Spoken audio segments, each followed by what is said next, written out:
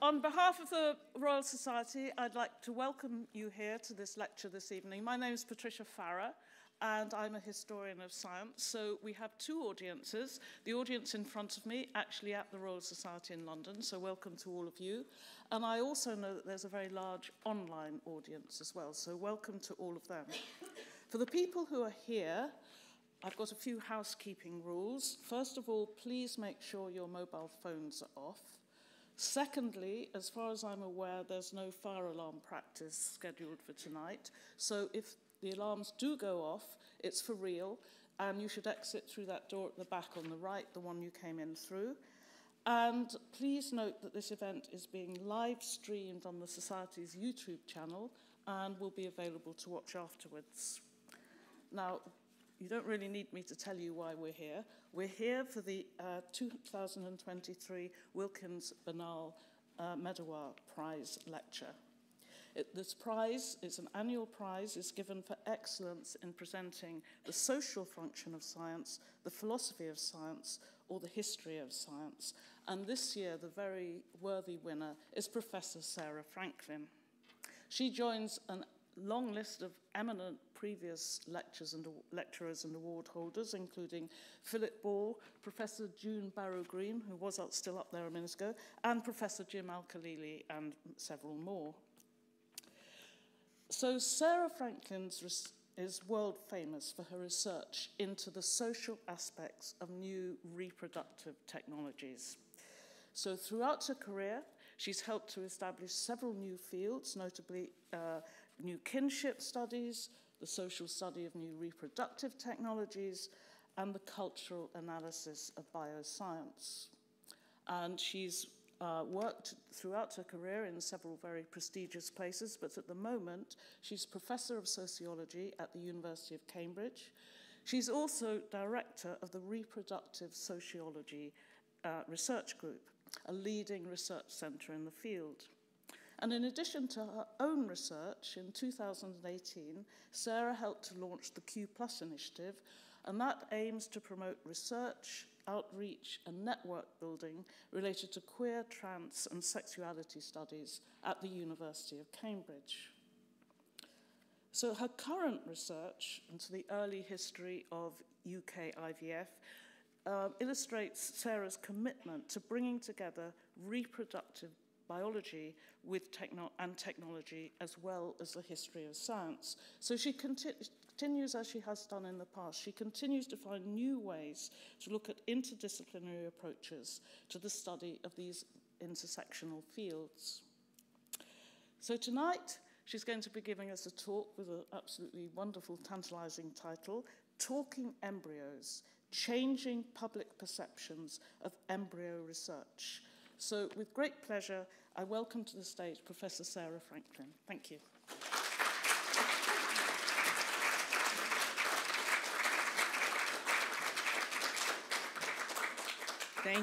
Thank you, Patricia, for that lovely introduction, and thank you to all of you for being here tonight on the occasion of the Wilkins-Bernal-Medawar lecture, which recognizes the importance of work in both the history and philosophy of science and also its social aspects.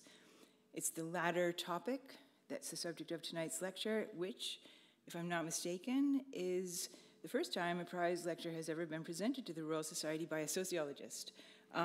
So this is not to say, of course, that the social aspects of science have been neglected, as the examples set by so many of the previous lecturers in this series show. Last year's brilliant lecture by Philip Ball emphasized this point particularly strongly when he argued that all science is political, all science is saturated, as he put it, with agendas. However, the question of how to study the social aspects of science is a somewhat different matter, as it involves both specific uses of evidence and distinctive modes of analysis.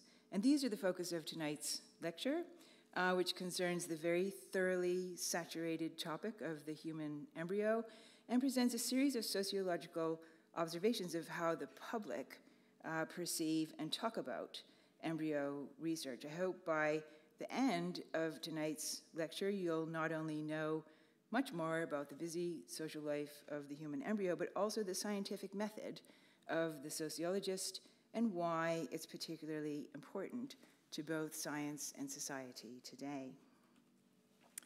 So to begin, what does it mean to refer to the public?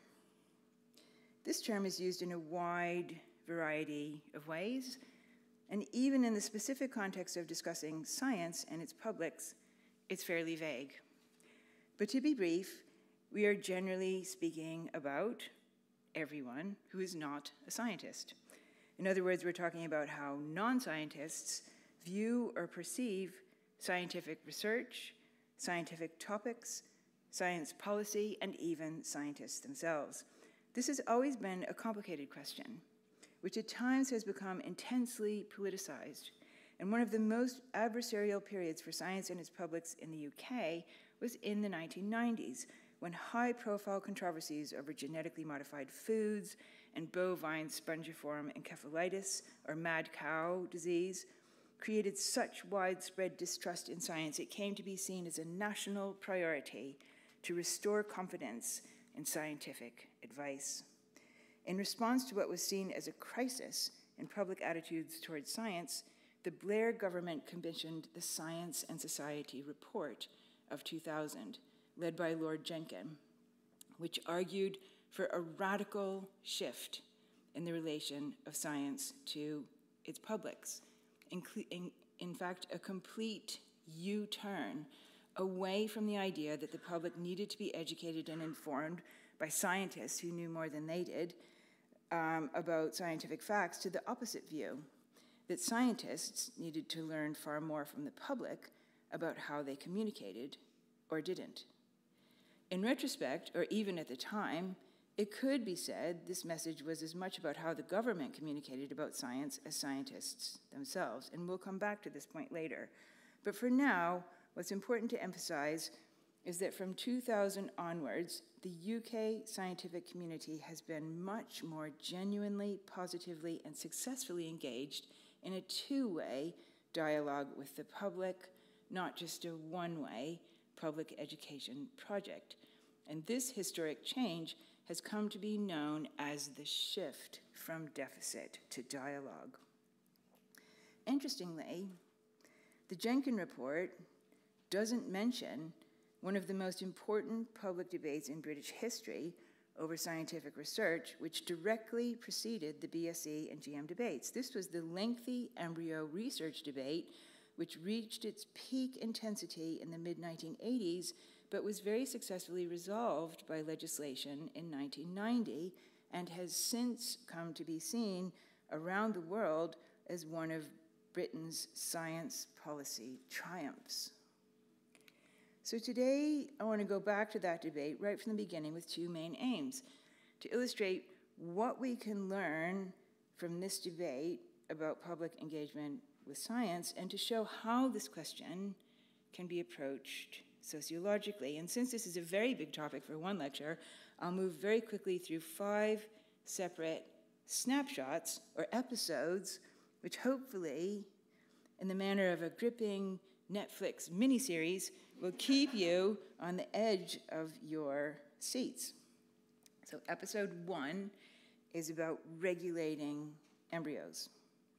So it goes without saying that both the social and the scientific lives of human embryos became significantly more complicated in the wake of successful IVF in 1978. With the birth of Louise Brown, a myriad new questions about human embryos were also born, including religious, political, ethical, medical, anthropological, and scientific questions, as well as the very pressing, practical, and moral question of how human embryos created outside of the body should be treated in law. As Emily Jackson and I have argued in our forthcoming book on the past and future of Britain's landmark legislation governing human embryo research, one of the main reasons the UK offers such an unusual and valuable case study, both of changing public perceptions of human embryos and the factors that influence these views, is that even today, Following the birth of tens of millions of IVF babies worldwide, the UK is the only country that has ever succeeded in passing comprehensive legislation to regulate the use of human-assisted conception technologies such as IVF, as well as the field of human embryo research on which such technology depends. In contrast, it is precisely the intensely saturated social significance of the human embryo that has prevented any other country from achieving this goal even today. Needless to say, when Mary Warnock was selected in 1982 to chair a committee of inquiry into human fertilization and embryology, no one had ever undertaken to legislate in this area before, and the prospects of success were minimal. For over a decade, the work of Patrick Steptoe, Bob Edwards, and Jean Purdy to develop human IVF had been dogged by controversy, including negative press coverage, criticism from fellow scientists, and widespread religious opposition. Moreover, Louise Brown's birth coincided with a sea change in British politics with the election of Margaret Thatcher and a conservative government which favored a return to Victorian values, which meant not only a renewed emphasis on traditional families and stricter moral codes related to sexuality and reproduction, but a significant rise in anti-abortion activism, which quickly came to include opposition to IVF and embryo research. We do not have a full record of how the Warnock Committee conducted its meetings, or exactly how its 16 members reached the key decisions that informed the 64 recommendations they submitted to Parliament in 1984. But what we do know from some of the documents that were recovered in 2016 is that the committee was well aware of the considerable public concern about embryo research in particular, and indeed saw this issue as the most significant obstacle to overcome in devising a basis for proposed legislation.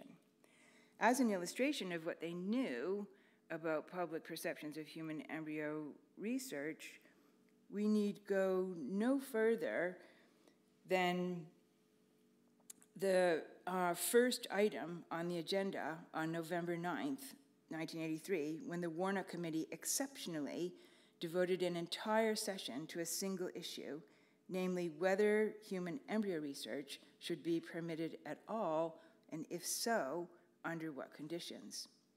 Item number 1 was this paper summarizing correspondence from the public on this matter, and in a simple box diagram are neatly presented a rather sobering set of cumulative totals, which together show that roughly 50 times as many members of the public are opposed to embryo research than support either it or IVF.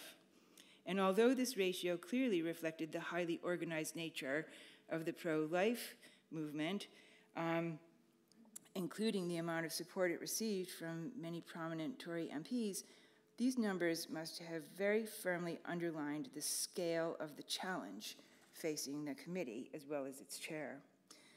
We don't have any surveys of public opinion related to human embryo research in the early 1980s, but what we do have is a detailed account from Warnock herself, as well as her key scientific advisor, Dr. Anne McLaren, of how they navigated and overcame such substantial opposition. In a nutshell,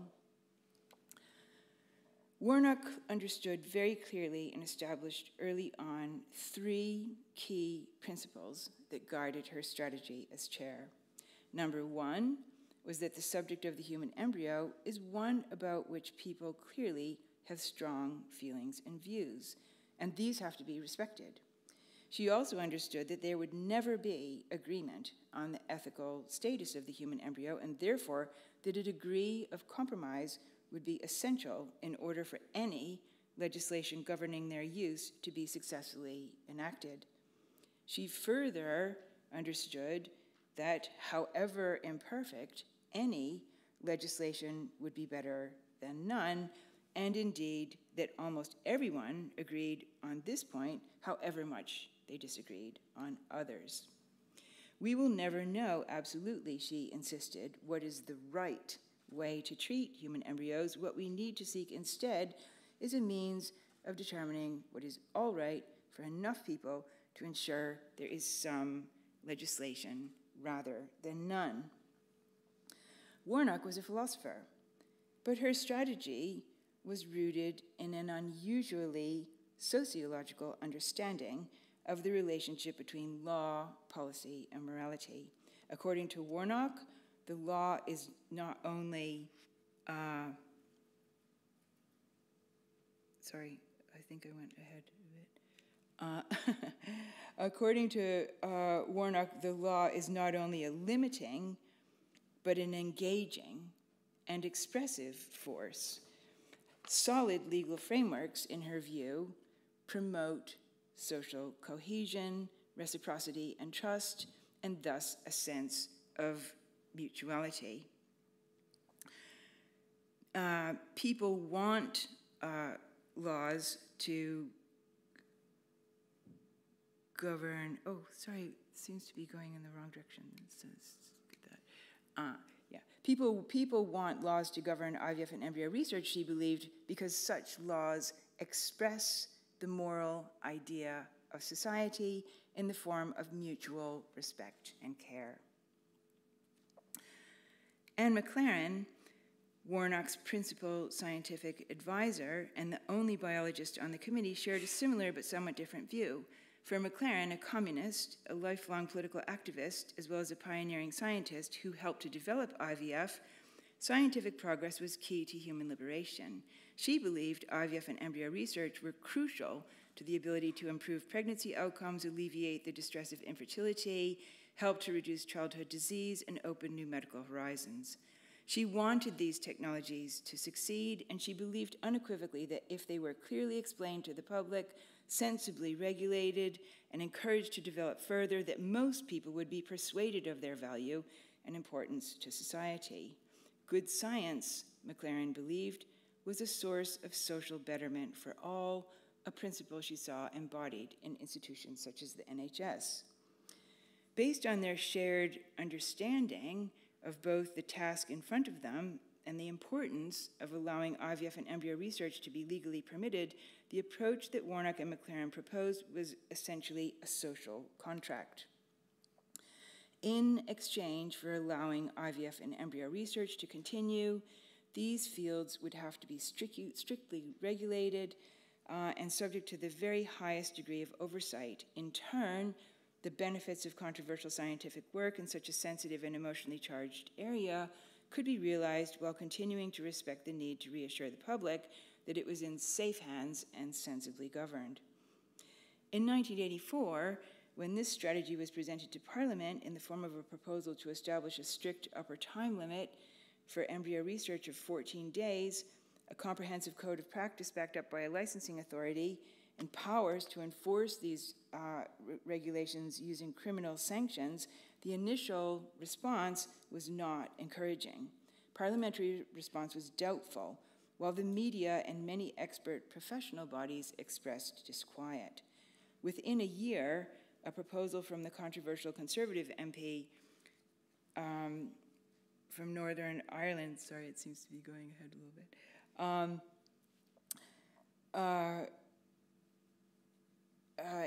Powell, the research was very nearly banned entirely.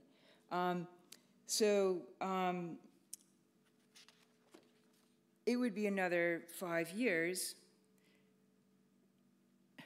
There we go. It would be another 5 years until the Human Fertilization and Embryology Bill was enacted, a hard-won achievement reflecting the intense lobbying of Warnock, McLaren, and a network of highly committed clinicians, scientists, and parliamentarians.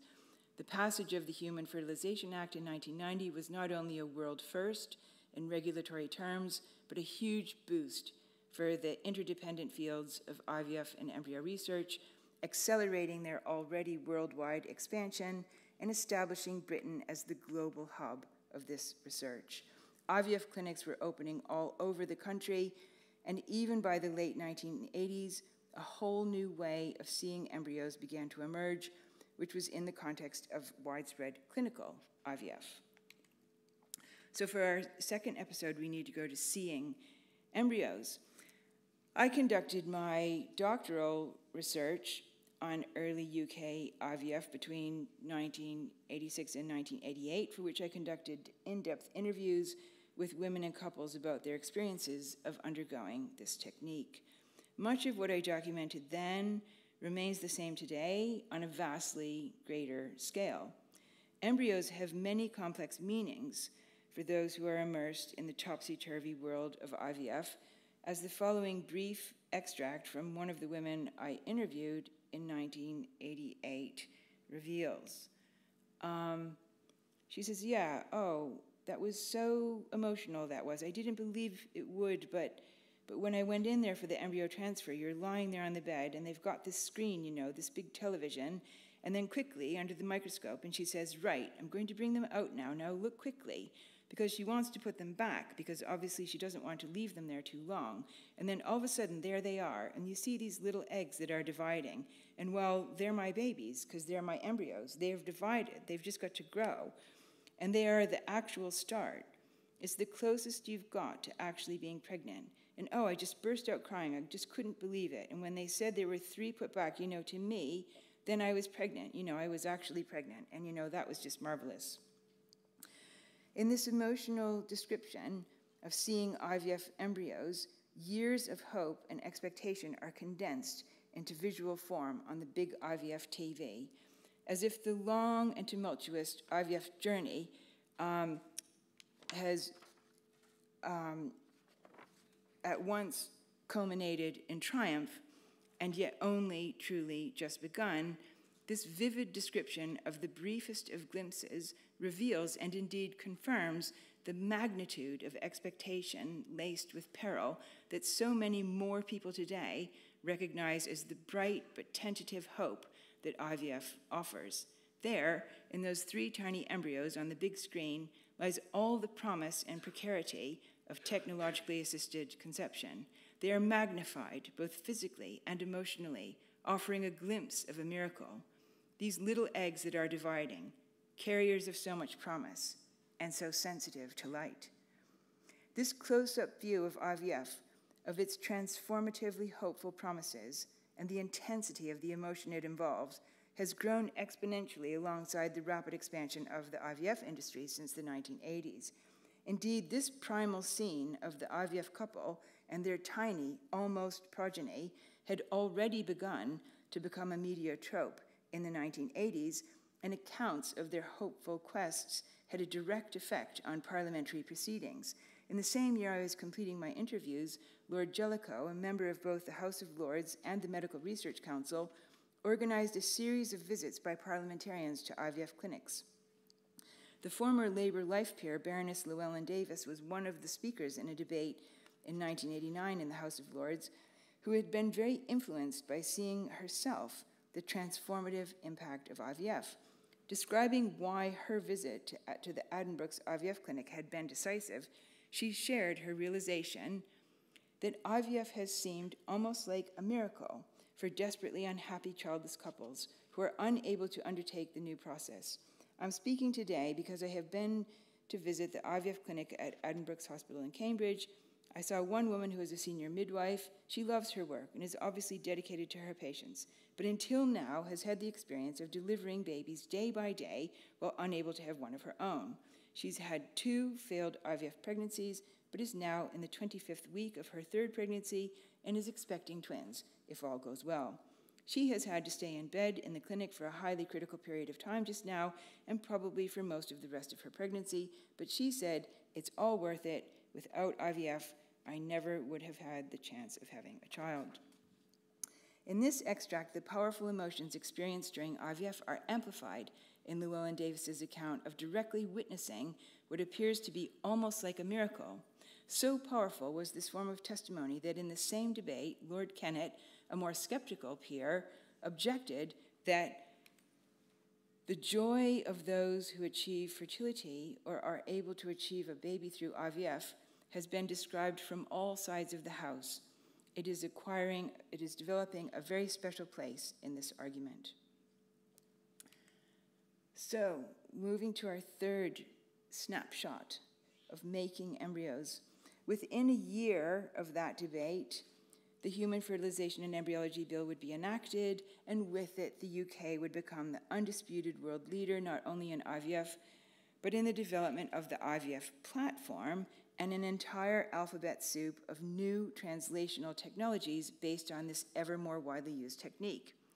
Since IVF is itself the offspring of agriculture and veterinary research, as well as developmental biology and reproductive medicine, it's no surprise that embryo research in animals quickly gathered pace in tandem with the expansion of its new success in man. Sheep are very good at IVF, and by 1996, Ian Wilmot had perfected a new and highly unusual technique of combining somatic cell nuclear transfer with cell culture and mastery of the cell cycle to create Dolly, the alleged first cloned higher vertebrate. Dolly mania subsequently took the world by storm, and following her birth in 1997, a new image of the embryo appeared. This was the easily reproducible and instantly recognizable digital screen image of the micro-manipulated cell. Technically, it is an embryo in the making, and that is exactly its visual message. Embryos now belong to the world of made things, almost indistinguishable from images of intracytoplasmic sperm injection, or ICSI. Images of microinjection have, over the past 3 decades, become ubiquitous in depictions not only of IVF and assisted conception, but all the many new avenues of research based on the IVF platform, as well as wholly unrelated areas such as tissue engineering, synthetic biology, regenerative medicine, and of course, cloning. To the general public and in the mainstream media, the image of microinjection is now effectively both a symbol and a shorthand for the remaking of the human and of life itself that Philip Ball discussed so comprehensively in his lecture last year.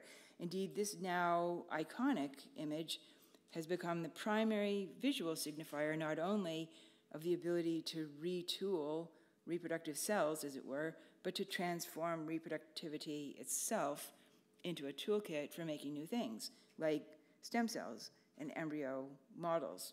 Indeed, images of microinjection are now the go-to strapline image for accounts of anything new that is repro or bio.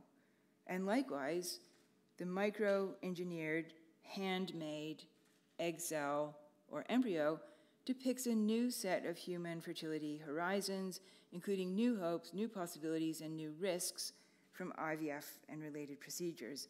No longer a strictly literal image, microinjection has become a figurative condensation of the retooling of reproductivity and the links between human fertility and bioscience. Self-evidently, this new visual shorthand for the remaking of life is yet another way in which the legacies of IVF have become not only routine and normal, but generic, legible, familiar, and everyday. So moving right along to episode 4, the national embryo supply. From the very start of clinical IVF, and often in debates about its ethical legitimacy, the question of so-called surplus IVF embryos, those that are either unusable or spare, has often been raised. This question took on a new meaning in the context of the successful development of human embryonic stem cell technologies, which emerged around the millennium and garnered extensive publicity, both because they offered a new paradigm for therapeutic approaches to rare and common diseases, but also because they represented yet another landmark and the ability to control and indeed reverse basic processes of cellular regeneration. Here in the UK, where human embryonic stem cell research was both legal and well-regulated, management of what came to be known as the national embryo supply quickly became a priority topic for both the Medical Research Council and the UK Stem Cell Bank.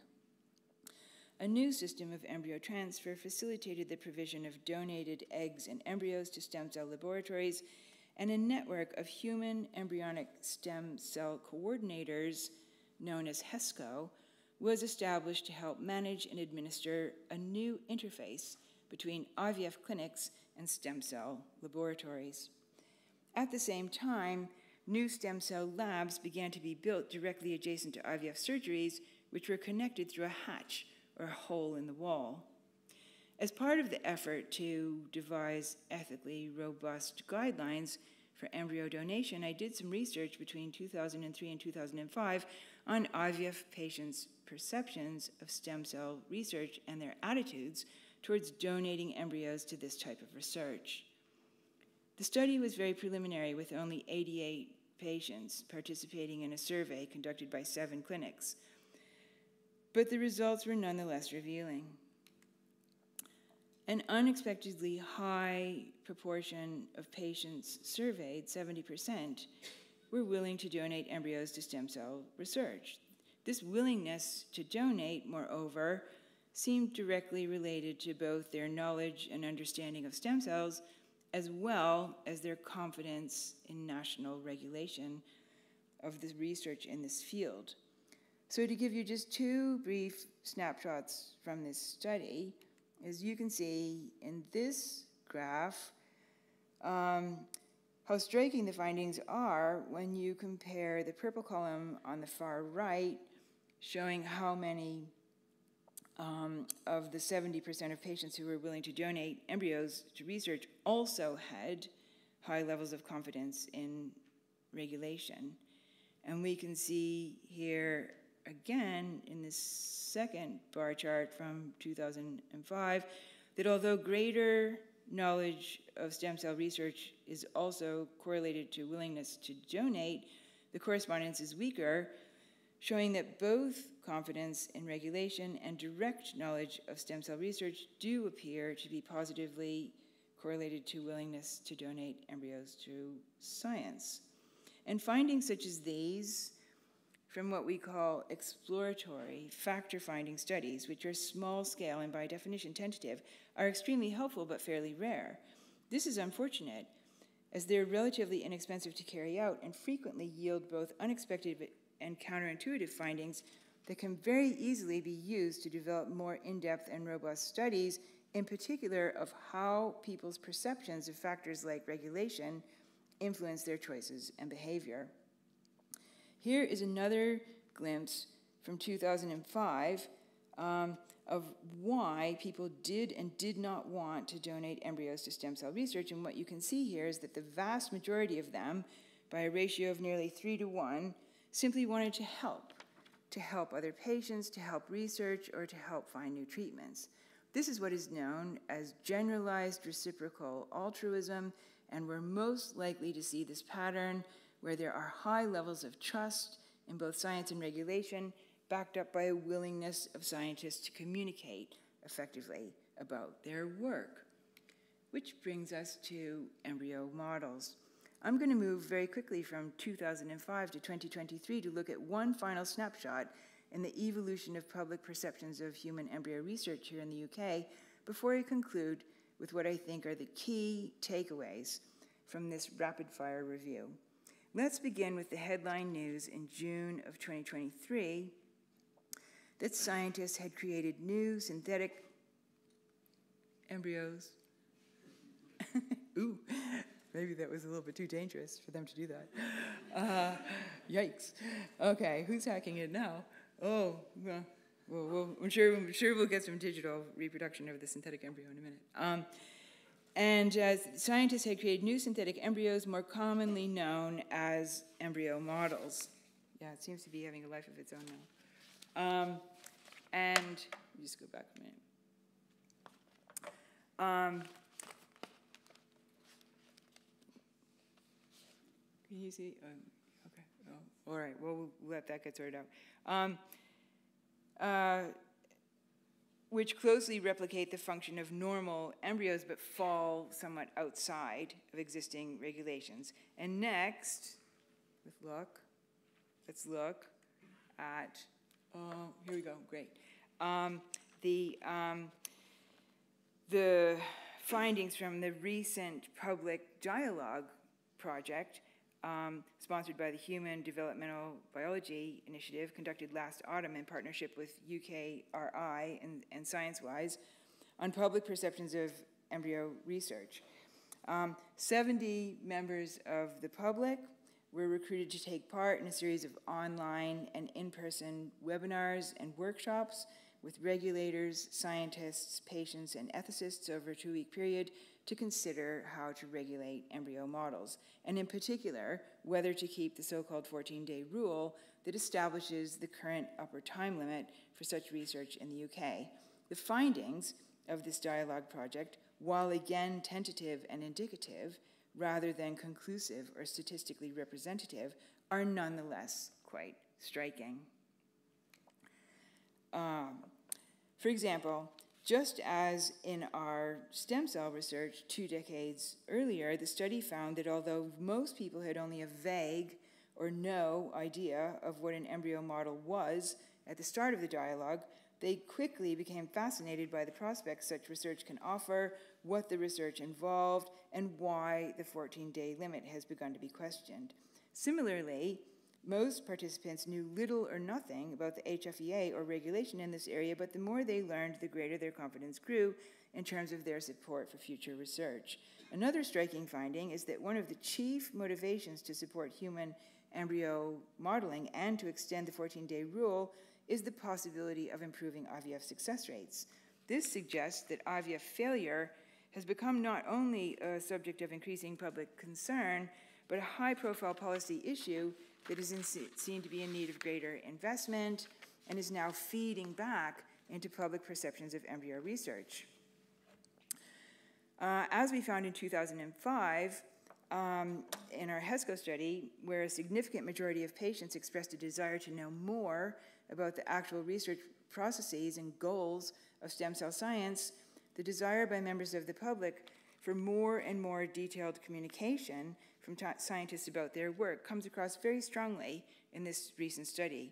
Key messages from the HDBI report are that while public confidence in both the UK science and scientists is high, the desire for more and better communication and dialogue with the scientific community is also a prominent concern, so much so that requests were made to integrate this issue more fully within the national curriculum, to initiate a national conversation on the topic, and to create more opportunities to hear from scientists about their research. So, to come to our conclusion. So here we are. It's 2024. We're nearly at the end of our mini-series. We can now look back over close to half a century of fascinating and rapidly evolving debate about human embryo research. Sociologically speaking, and as someone who has studied and written about the impact of human IVF on our understandings of ourselves, each other, our biology, and our world since the mid-1980s, I see 5 main lessons we can learn about how the public perceive and understand human embryos and why studying this sociologically matters to both science and society more generally. The first of these is that good science communication and robust regulation can significantly increase the capacity for good science to deliver public benefits. Indeed, as the success of the Warnock approach has confirmed, very strict regulation can enable and enhance a more permissive, secure, and productive climate for innovative research in the life sciences in both the short and the longer term. However, this also crucially involves the ability to build consensus. The Warnock Committee's generally sociological outlook on how to devise regulation, which formed the basis for the 1994 Act, was not only a rare example of highly successful science policy strategy, it has also been a remarkably enduring one. In an influential 2019 article praising what they call the Warnock consensus, the science policy scholars Sheila Jasanoff and Ingrid Metzler claim that, quote, the Warnock Consensus has enabled controversial bioinnovation to proceed markedly more smoothly in the UK than in other Western nations. One by one, the HFEA approved an array of practices and entities, derivation of human embryonic stem cells from surplus IVF embryos, production of embryos for research through somatic cell nuclear transfer, genetic testing of in vitro embryos to ensure compatibility for treating sick siblings, human admixed embryos in which animal egg cells are used to reprogram human somatic cells, and mitochondrial donation. All of these innovations were subjected to extensive public consultation. Nevertheless, or perhaps precisely for this reason, none produced the public uproar or political deadlock that characterized comparable debates in Germany and the United States.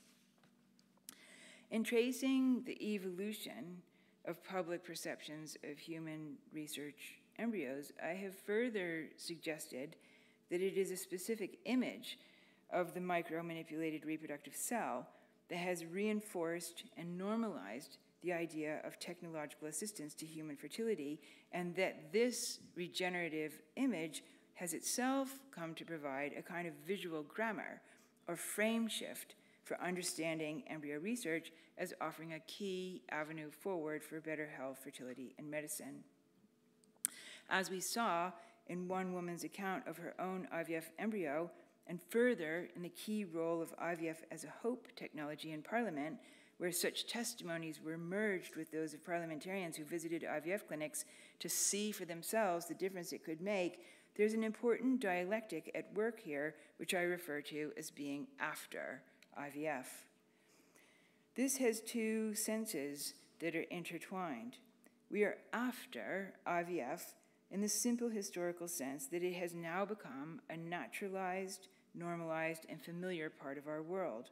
We all know people who have had children through this technique, who are children born of this technique, or whose lives have been changed because they were able to have access to IVF or not. We also, of course, know and have read accounts of people or have seen TV miniseries or Hollywood films depicting characters who have failed at IVF. And thus the public has become more aware that the quest for a miracle baby can lead to a particularly devastating kind of failure, recapitulating, as it does, the very same kinds of grief and despair it was intended to alleviate to begin with. In this sense, we are after IVF in the sense that our perceptions of its failures have shaped our world as well as its successes. And very interestingly, both this after IVF effect and the beneficial legacy of the Warnock social contract or consensus are evident in the HDBI public dialogue findings, where the suffering of those who have failed in their pursuit of IVF plays a particularly prominent role. It would appear in public perceptions of the hope that IVF models are seen to offer that they too, like the initial transfer that enabled IVF to begin with, have become linked in the imagination of a future.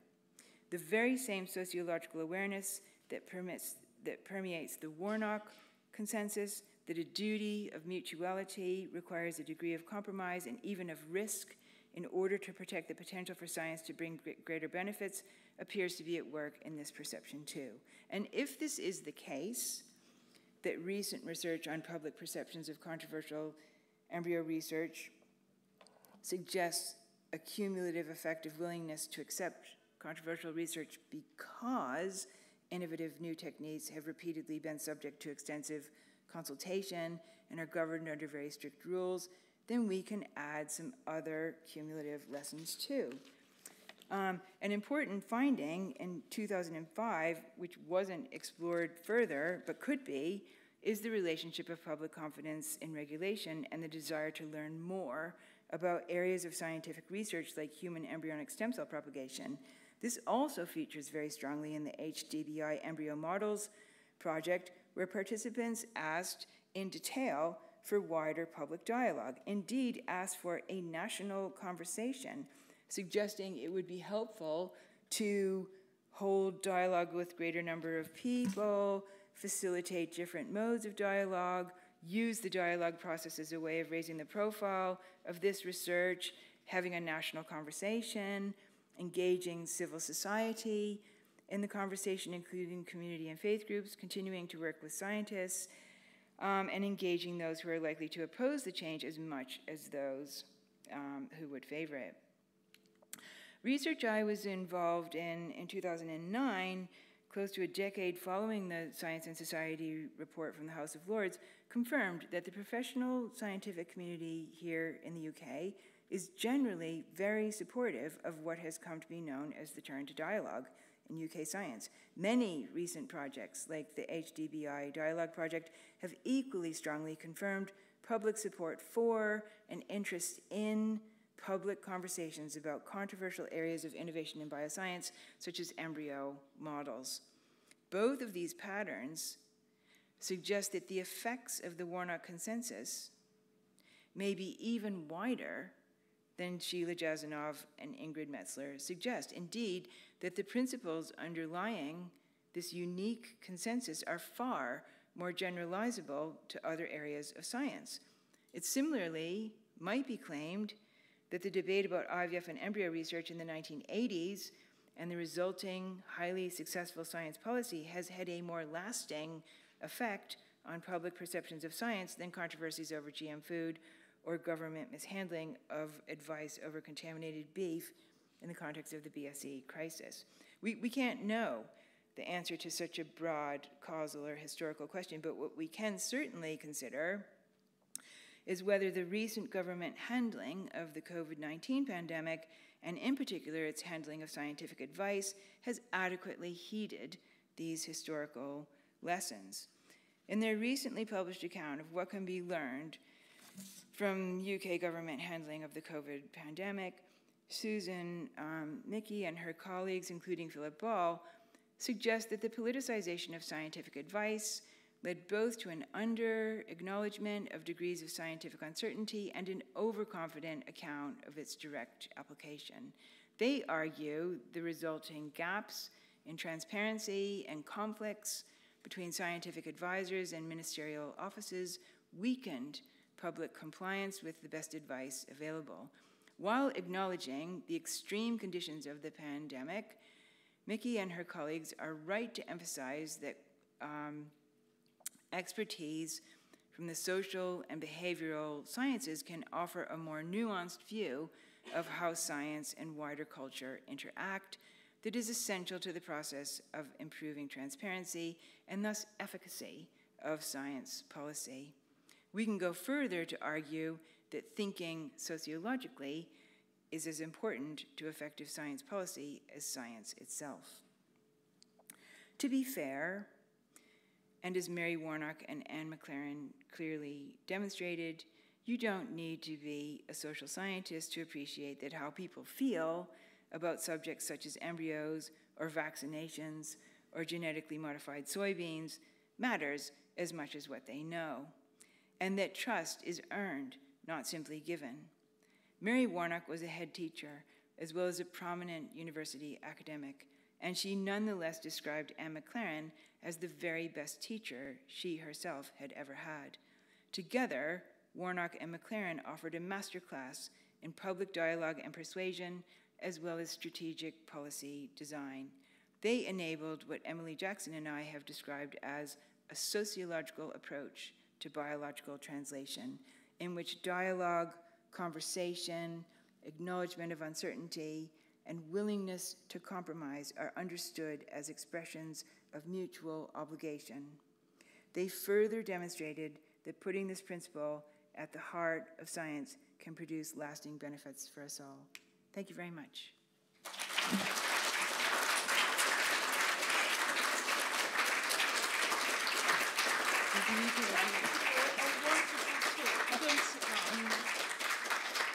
That was absolutely wonderful and very, very thought-provoking and a very positive story that you told. So we've got a few minutes for some questions. There's two ways to ask questions. If you're online, go to what yes is on the screen behind me, go to www.slido.com and enter the code #WBM0905, and I should at some stage, but not yet, be able to read the questions from this iPad. If you're in the audience, in the room, there'll be people from the Royal Society roving around with microphones. So if you'd like to ask a question, and I can see someone does there, could you take over the microphone so she can ask her question? There's nothing on the iPad screen. I had a question about how potentially this approach can be applied to issues like biosecurity concerns about, for example, viruses, experimentations in labs, and what the public perception of that is like, and how do we respond to it in terms of policy? Oh, yeah, thanks for that. That's a great question, because that goes to the question of, how far could you generalize from this example? And I really think that's a very timely question, because we noticed, for example, when the news of the embryo models came last June, there weren't what you might call the sort of Franken headlines, Franken embryos, scientists create, embryos without eggs and sperm. It was a little bit more mundane, almost, the representation of it. Like, oh, there's these new embryos, and they can do pretty much what, human embryos do, but it's not really clear how to regulate them, And even today, on the cover of Metro, I don't know if you noticed, there was a story about gene therapy for a child who was cured of deafness, or may have at least been somewhat cured of deafness. And again, the presentation was really not what we would have been maybe expecting a bit more in the 1980s, or even the 1990s, or even 2010, of sort of slightly more anxiety about gene modification of the human, what are scientists doing, kind of thing. So I do think that although it's very difficult to study, that this case of how embryos have come to be understood as, very kind of normal, almost part of scientific research, and part of almost a human sort of kinship with the future, has huge implications, really, for other areas of science. But similarly, the question of how the communication is organized and handled requires, just this very simple point, requires more conversation, more dialogue, and probably more systematic analysis of that. I mean, it's very sort of pedestrian in that sense, but I do think that will become much more important. It will become much more important if the science is to reach as many people as it could potentially, because the message from the science has to be received in order for it to be effective. Yeah. Right, could you take the microphone to this woman in the front row, second row?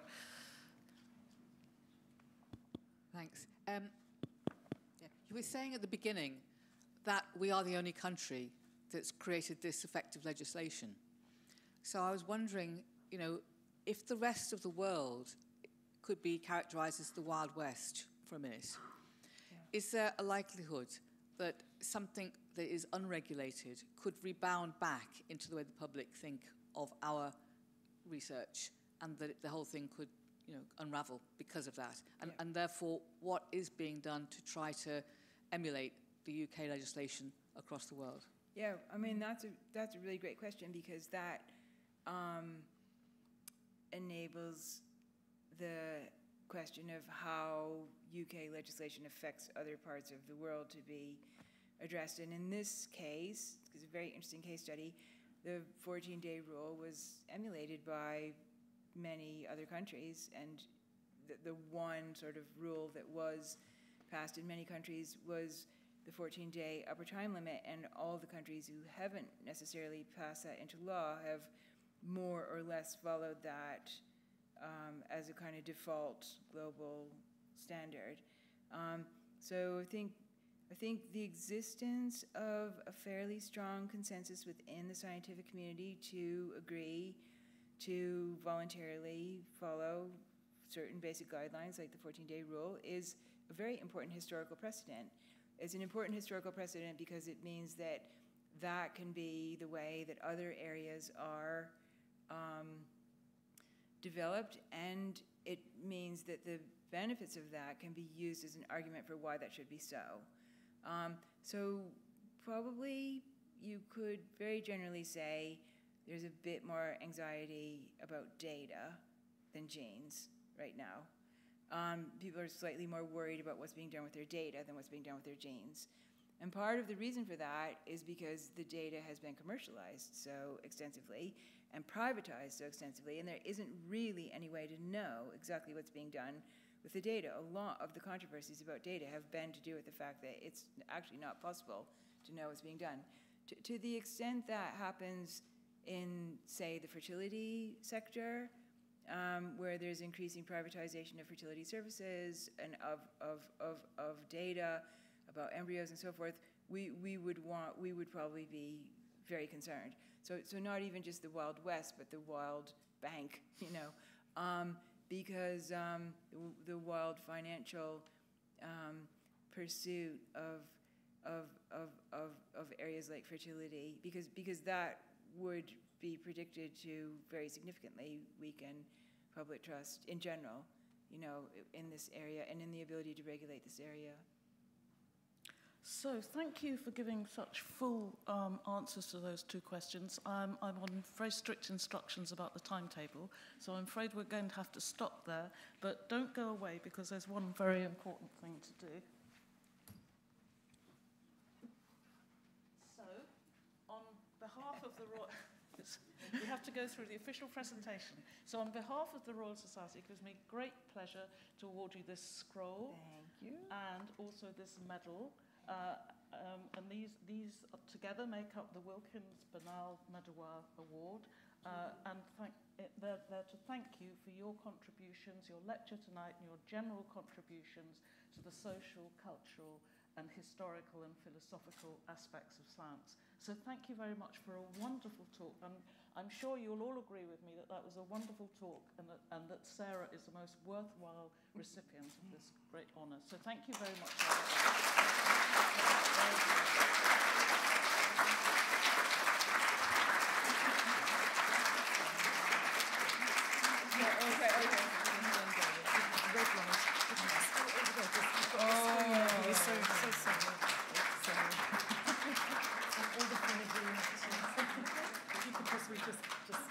That's lovely. Thank you very much. Oh, that's great. Just excuse me. Thank you. Wow. Congratulations.